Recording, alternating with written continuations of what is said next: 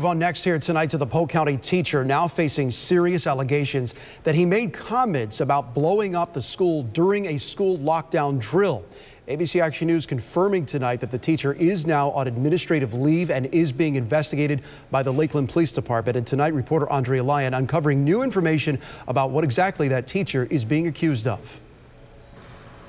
Obviously a little concerning. Parents tell ABC Action News sending your kids to school today can be risky. You don't know where and what they're doing during the day at school and what might happen there. But with full trust in Polk County schools, this father was surprised to hear the kinds of comments allegedly made by a Lakeland high school teacher. Maybe he envisioned a scenario that had not been discussed. It's a little bit wrong.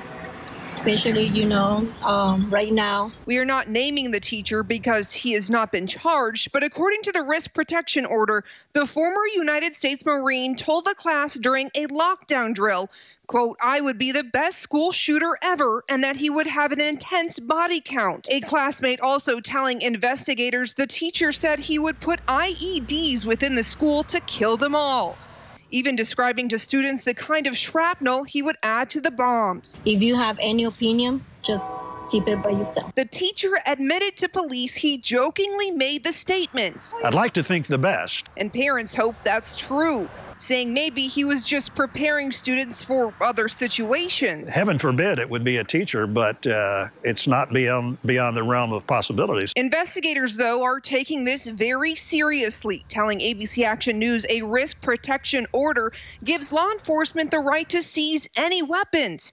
None were found in this case. Andrea Lyon, ABC Action News. And in the next 14 days, we've learned that teacher will have a hearing while courts decide if the teacher will be allowed any weapons for the next year. Polk County schools tell ABC Action News tonight in a statement they are cooperating with law enforcement as well as investigating that situation themselves. We'll keep you posted. Happening